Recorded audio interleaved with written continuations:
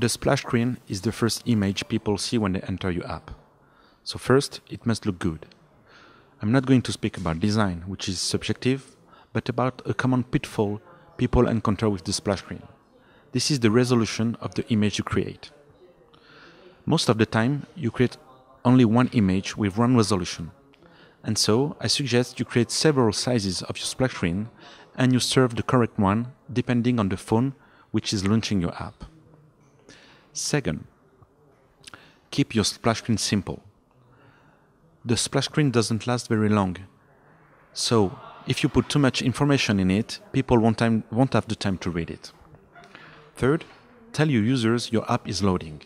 Many things happen when your app is loading, and so it can take more or less time, and it can depend also on the bandwidth of your user. So adding an icon or a text saying that the app is loading is the best way to keep a user instead of losing it.